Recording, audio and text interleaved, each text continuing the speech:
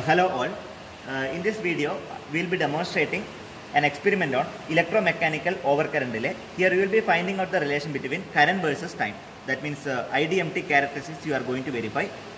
Here, this is your relay settings. You can see overcurrent relay settings. Okay. So the first segment you can call this is TSO. Okay, you can vary the value also. Slowly you can change and you can get your desired value. Okay, TSO. This is actually your TSO. Now the segment which you can observe is actually a PS. This is your PS. Okay, you can take the stud and connect whichever you want the value. Okay, you can vary continuously. You can vary by taking the particular thing and you can change it to the particular area wherever you want. So above thing you can see the plug setting multiplier, that is known as PSM. You can choose the value which you wanted to make out as your wish. Okay. Now we can say that this is your tripping time. You can measure the tripping time by using the timer. There is a display. Similarly, we have one. We can measure the current by using this particular ammeter. So we are having one inbuilt meter inside the kit. Now here we are having the CT. Okay, the CT, that is for the current measurement. Okay, we can able to measure the high current and it will be converting into measurable value of current. So this is actually the CT. You can call current transformer. That is for the measurement purpose. It is also known as either sensor or transducer. Yes. Now let us do the connection. Actually the CT, let us first of all let us make out the CT connection from here to here, and next point has to be connected to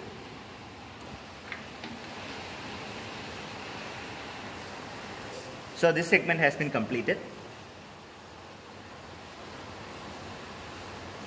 Now I would like to complete the tripping circuit. You can see the tripping circuit. Here you can observe. So from this is actually normally open contact. So likewise you have to connect. This point has to be connected to here. So tripping circuit has been completed. You can observe here. This is a connection. Now let us do the relay setting first. First and foremost thing, you need to set the TSM, that is equal to 0.6. You can slowly vary the particular knob. You can maintain the TSM, that is equal to 0.6. Okay. So I maintained the TSM equal to 0.6. Now it is becoming 0.6. Yes. Now I would like to do the plug setting. So as your wish, you can maintain the plug setting. So let me maintain the plug setting is equal to 0.75. So here you can maintain it as 0.75. I made it out into 0.75. Yes. Now you need to calculate the PSM. PSM is nothing but plug setting multiplier. You can use the formula, the fault current divided by PS. You can select the fault current as your wish, like 2, 3, 4, likewise you can select 2, 3, 4 ampere, likewise you can select it. So IF divided by PS, that is equal to 2 divided by 0.75. The first fault current is equal to 2, then divided by PS means 0.75, we already said. That is equal to 2.66. Okay, that's a value of PSM. Yes. Now let us start doing the experiment. First and foremost thing, you need to turn on the main supply. So main switch is turned on. Now make sure that dimmer is at minimum position. Yes, it is at minimum position. Thereafter, what you can do is toggle switch should be at set mode. So toggle switch, this is actually toggle switch. It has to be made at set mode. Now you can press the start button. This is your start button. Okay. So afterwards, you have to vary the dimmer stat. You need to slowly vary the dimmer stat and maintain the fault current. Here what is the fault current? That is equal to 0.266. Why it is 0.266? I will tell you. This is you have to set 0.2. Yes. I will tell you the reason why it is 0.266. We have got the fault current that is equal to 2.66 ampere. But the capacity of the meter, that is only maximum 1 ampere. You cannot maintain more than 1 ampere. So that let us come back to the particular current setting. Here you can observe the current range selector. So if you set 1, it becomes 1 ampere. Then you can, if you set 2, it will become 2 ampere. Likewise, these are the settings.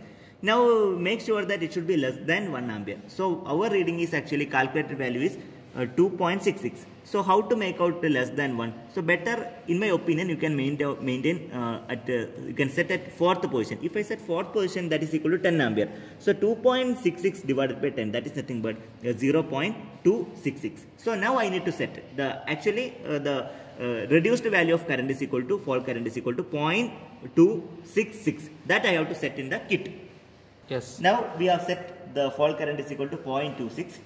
Later what you can do is press reset button. Which is the reset button? This is your reset button. You have to click on the reset button. Thereafter, toggle switch should be at test mode. Okay. Now, let us come back to the rotary switch. There will be one rotary switch. Initially, while setting rotary switch should be at one position. Now, whenever you are applying, the rotary switch should be at a second position. That you have to confirm. Switch into second position. So, rotary position is at second position right now. Yes. Now, you can operate. So, here you have to measure the tripping time. Here also you can observe. So, tripping time has to be noted down. Now, by using the dimmer stat, I made the fault current, that is equal to 0.266. Okay. Thereafter, let us operate it. So, now what you can do is, so you have to press the reset button. You can reset option is available. So, you have to click on the reset option. So, thereafter, the toggle switch should be at the test mode. So, this is your toggle switch. Make sure that it is at the test mode. Okay. Now, let us come back here. Now, rotary switch, this is your rotary switch. Earlier it was operating with position 1. Now, you need to make sure that it is at position 2. So, I have turned this particular knob into position number 2. So, now it is at open position. Thereafter, you can press the start button. Green colored button is available. Here you have to click on this.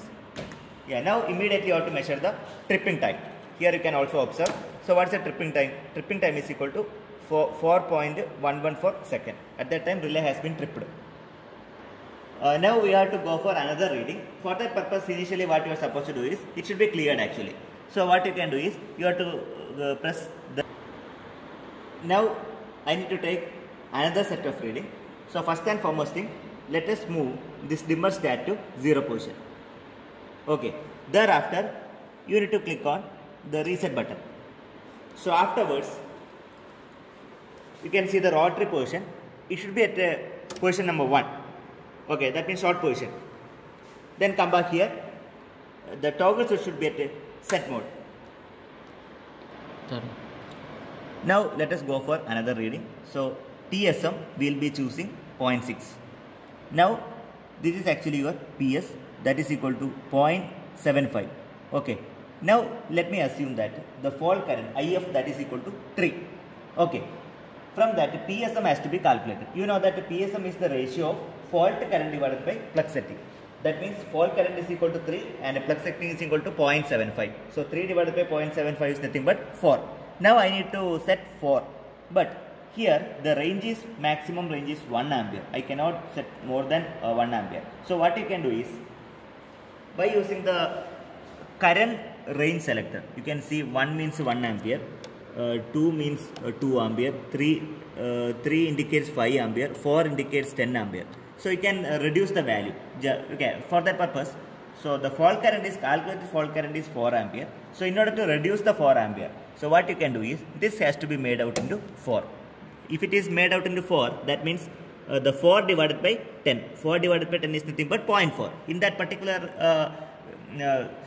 in that particular meter, I have to set 0.4 ampere. Okay, that means 4 divided by 10 is nothing but 0.4. So 0.4 ampere has to be set over here. Here you need to set 0.4 ampere. So with the help of dimmer stat, I can able to make the fault current is equal to 0.4. That is equivalent to 4 ampere. Okay, so we are with the help of current range selector, we are making out into 0.4 ampere. That's it. Now let's operate. So first and foremost thing what you can do is, you have to click on the green button, that means start button. Okay. Now by using the dimmer stat, you need to maintain the fault current is equal to 0.4. Let us make the fault current is equal to 0.4. See, now it is 0.1, 0.2, 0.3. So I need to make it is 0.4.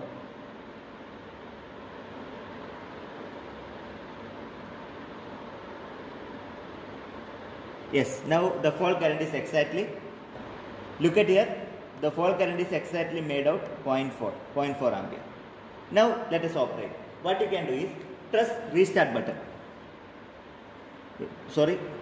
Press reset button. Now toggle switch should be at test mode. Make sure that the toggle switch should be at test mode. Now Come back to the rotary position. Rotary position should be at open position. So that purpose I can make out into 2. The 2 means open. You can, as you can see, 2 means open. So make sure that while operating it should be at the second position.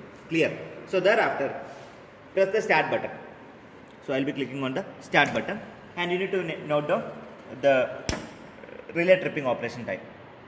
Relay has been tripped at t is equal to 2.851 seconds. We have calculated the value of tripping time.